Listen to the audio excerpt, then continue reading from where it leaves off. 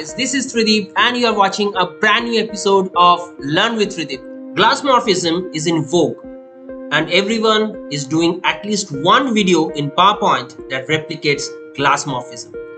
Glassmorphism, as the name suggests, overlays a blurred or frosted glass-like layer on top of an actual layer in such a way that the area behind the glass looks frosted and outside the glass looks just real, just like this example. Let's deep dive and see how we can create such an amazing layout in PowerPoint. But before we deep dive, kindly like, share and comment on this video, and if you are new to this channel, kindly subscribe to the channel and hit the bell icon so that you can get all our notifications of our upcoming updates. So without much ado, let's get started. So in this video, if you see that there is one screen, that is the number 1 slide, and then there is another slide which is number 2. Why I have done these two things? Let's see. Just go to the slide number 1 and we hit the play button and see how the glass enters the screen very slowly. And if you see now, the areas behind this glass are all blurred, but the other area which is not touched by this glass body is actual in the normal space or in the normal color tone and normal brightness. Let us see another thing, that if I now select this entire thing and I move this thing over this ladybird, see, the ladybird is clear where it is not being superimposed by this glass body, but where it is superimposed by the glass body, it is blurred in shape, right? See how it happens. Even if we move this towards this water droplets, see, the water droplets are totally blurred.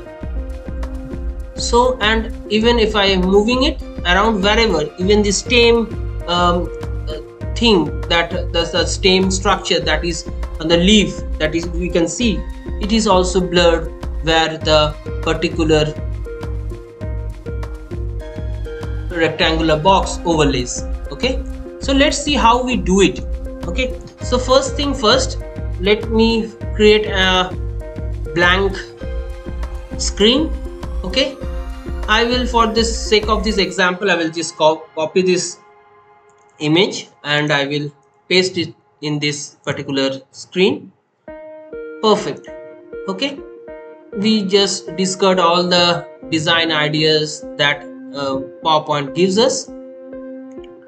We will right click at this point of time in this empty area and we'll go to the format background if it is already not on, but for us it is already on. So now what we have to do, very cleverly, we have to put a background picture of this slide. So I click on this background picture, and what we will do, we will insert a picture. Right now if you see, the default picture is there and we have to replace this particular picture. What we will do, we are very intelligent, right? So we will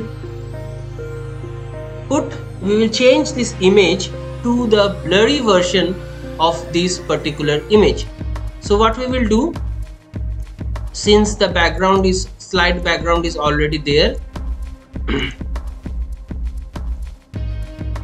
we will put insert, browse from file, and I have already created a blurred image of this particular scene.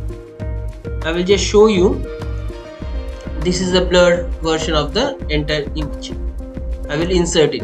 So if you see, the blurred version is just behind the actual crisp and crystal clear image, right? So this is the blurred version. Perfect. Now we will just create, go to the home screen, drag a curved rectangle and we will minimize this particular curvature from the corners. Okay, looks great. Simple one thing we have to do, we have to go to this fill and we have to select the slide background fill. Wow, we are already done. We have to first do this thing, we have to click and select no line for the time being, because we have to change this line border to a gradient line, which I will show you. See, now if I move this thing anywhere, it automatically blurs itself. Okay, great, right? Now to give the entire look and feel like a real glass body, which also has some level of thickness, we have to definitely add a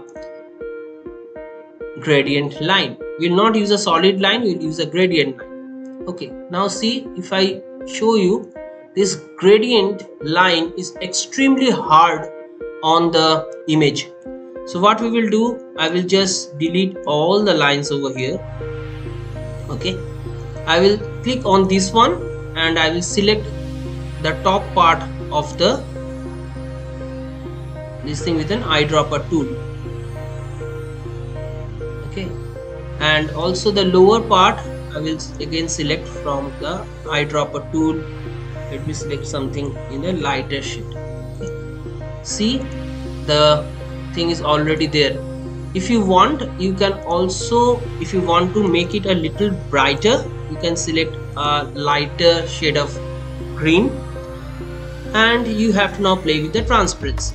I generally take it to the 50%, so it is very thin line that I can see over there. And brightness I will reduce a bit. Yeah, now you can see the thickness can be seen very nice. Okay, so that is done. Now let me just, I will not bore you to death by writing too much content. I will just copy this thing and paste it over to this, paste it in this particular slide. Lovely. Okay, now I will copy this slide again, Ctrl C, Ctrl V. See, it has become again white, because in this particular screen you don't have the blur background. So again, format background, picture, insert, from file, and select the blur image. Okay, now in the first slide, that is the third number slide, I will take this entire thing and move it outside the screen. And we know PowerPoint has given us a fantastic tool called the Morph transition. So I will click on transition and say morph to these two slides. Okay, so now see what happens. The third number slide, I select this third number slide and I press the slide show. I click and this glass enters the screen. So nice, right? It looks exactly like a glass, and you can do a lot of stuffs over here. You can hide certain part of the thing, you can put leaves over here, and so on and so forth. So say for example, if I really want to add some other materials over here, say for example another ladybird over here, I can do that as well. But this is the long and short story of it. It is that easy. Creating a glassmorphism in PowerPoint is that very easy. So I have not used the same pink and blue gradient where people have used the same gradient setting, copied each other's post, and have done multiple times the same particular glassmorphism.